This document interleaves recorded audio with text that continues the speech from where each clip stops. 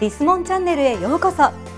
この動画ではリスクモンスターグループの2018年3月期の業績や今期の取り組みについて紹介いたします。リスクモンスターの2018年3月期決算は売上高28億1139万円、前の期と比べて 4.6% 増加、営業利益4億485万円、前の期と比べて 6.1% 増加、経常利益4億821万円、前の期と比べて 5.6% 増加、親会社株主に帰属する当期純利益2億6205万円、前の期と比べて 5.7% 増加となりました。売上高は予診管理サービス、ビジネスポータルサイト、教育関連事業などを含むその他サービスが堅調に推移しました。利益は一部のセグメントにおいて先行投資が発生したものの、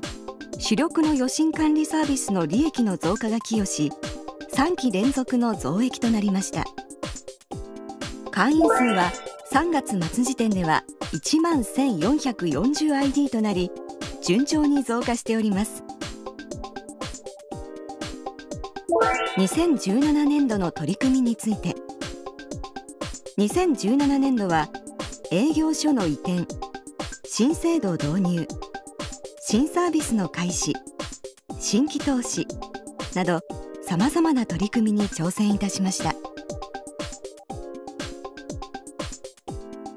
2019年3月期の業績見通しは、売上高29億5000万円、前の期と比べて 4.9% 増加、営業利益4億3000万円、前の期と比べて 6.2% 増加、経常利益4億3000万円、前の期と比べて 5.3% 増加、親会社株主に帰属する当期純利益2億7000万円、前の期と比べて 3.0% 増加と予想しています。株主還元について、2018年3月15日から4月30日にかけて実施した自己株式の取得はご覧の結果となりました。また配当については、予定通り2円増配の1株当たり15円とし、7期連続の増配となりました。配当成功及び総還元成功はご覧の通り推移しており、今後も配当成功 30%、総還元成功 60% を目標に、継続的かつ安定的な配当の実施を目指しております。株主総会について、6月26日に第18回定時株主総会を開催します。より多くの株主様にご来場いただけるよう、今年度も社員一丸となって取り組んでおります。また株主総会後の各部門責任者による事業説明会も引き続き実施する予定です。ぜひご参加ください。それではリスクモンスター株式会社代表取締役社長藤本太一さんにお話を伺います。よろしくお願いします。よろしくお願いします。はじめに前期業績についてお聞かせください。前期は売上高は2期連続の増収、利益は3期連続の増益となりました。振り返っていかがでしたでしょうか。そうですね、主力の予診管理サービスがですね、やはり順調だったこと、それに加えてですね、教育事業を含むその他サービスもですね、順調でして、トータル売上としてはですね、堅調に推移することができました。利益についてはですね、予診管理がですね、本当に牽引しまして、利益の増加にですね、貢献することができました。売上利益ともに大きく占めている予診管理サービスですが、分野別に見てみますと ASP クラウドサービスが大きな割合を占める一方、コンサルティングサービスも大きく伸びています。好調の理由をお聞かせください。はい、これはですね、まず会員企業様がですね、増加いたしまして、それに伴いまして、ASP クラウドサービス、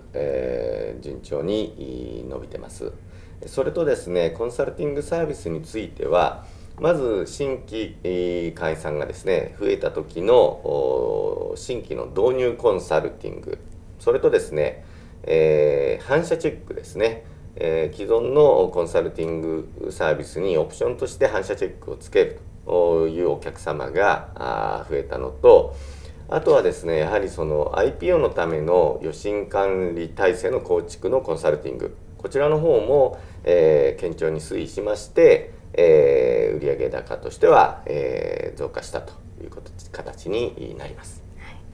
新規の会員企業が増えたというお話がありましたけれども、どのような会員企業が多いのでしょうか。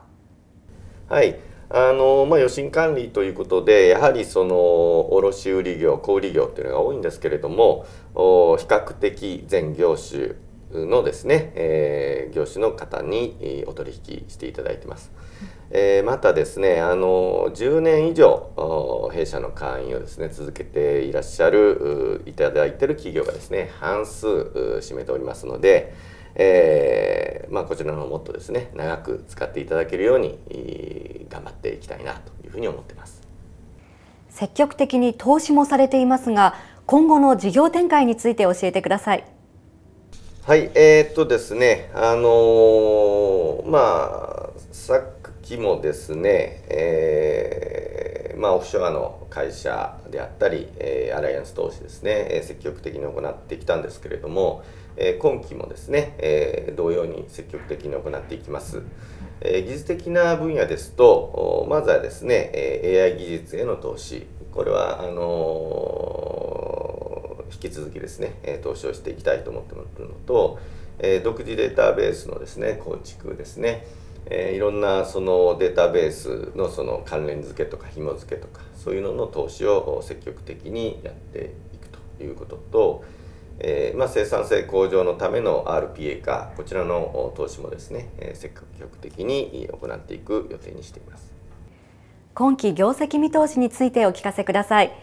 今期も増収増益と予想されています。また今期は第5次中期経営計画の最終年度となります。進捗について教えてください。はい、昨年ですね、中期経営計画の最終年度の利益予想っていうのをですね、達成した形になってるんですけれども、今期はですね、営業利益でですね、4億3000万というところを目標にやっていきます。最終的にはですね、情報修正できるように頑張っていきたいというふうに思っています。次に株主還元策についてお伺いします。